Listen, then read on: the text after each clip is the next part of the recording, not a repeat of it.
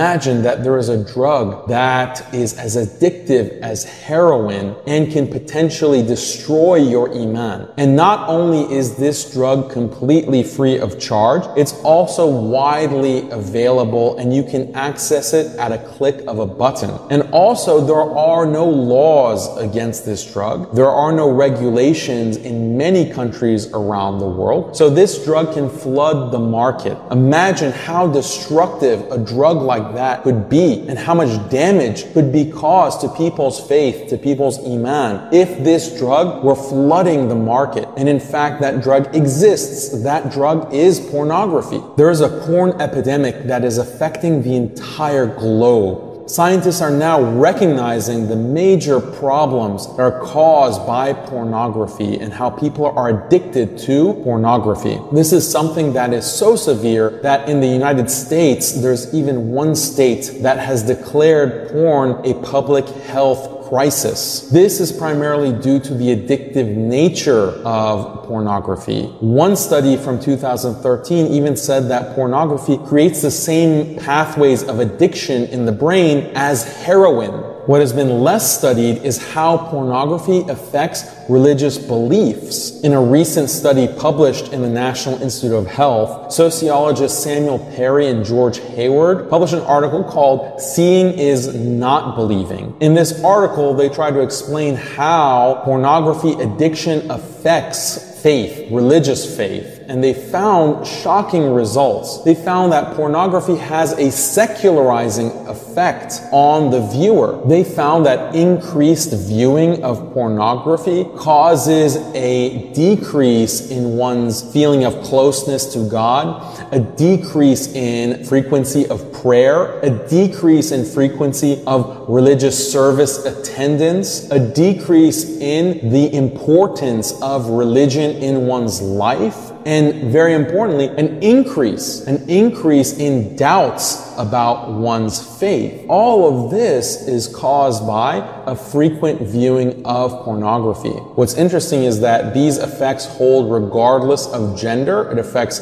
males and females equally, but it does have a greater impact on youth. So teenagers especially are at a higher risk of experiencing these effects from increased watching of pornography. So this is something that Muslims have to be aware of. How scary is this, that there can be a drug that can have this effect on your Iman? It's interesting because we usually think about doubts or shubuhat in Islam being caused by intellectual trends or ideologies that might be affecting the way we think about certain issues. And that's true, that is a big source of doubts. But another source of doubts can be something that's not intellectual at all. As this research shows, something that is just viewing indecent images, indecent videos can create doubts in one's Islam and create these kinds of shubuhat. Even Israel as a country has used pornography as a weapon against Palestinians. In 2002, when Israel was attacking Palestine, specifically the West Bank, they took over the Palestinian TV stations and broadcast pornography on the Palestinian TV stations. Think about it. Why would Israel do this? They did this because they understood this is a weapon to take away the haya, the modesty, the decency of Palestinians, to corrupt the Palestinians on a spiritual and psychological level. But of course, as Muslims, we've always known that we have to lower the gaze, and Allah commands us to lower the gaze because the eyes are the gateway to the heart. And if you expose your eyes to filth, then that will blacken your heart and dirty your heart because of what you see and hear. What is amazing is that in one narration attributed to the Prophet ﷺ, he says that the furtive glance is like a poisoned arrow of shaitan. So the poisoned arrow is particularly deadly because after you remove the arrow, the poison is still in your body. The poison is still affecting you and can make you sick and can even kill you. So this is exactly akin to the nature of pornography in its addictiveness, that even when you're not watching it, it can still have an impact on you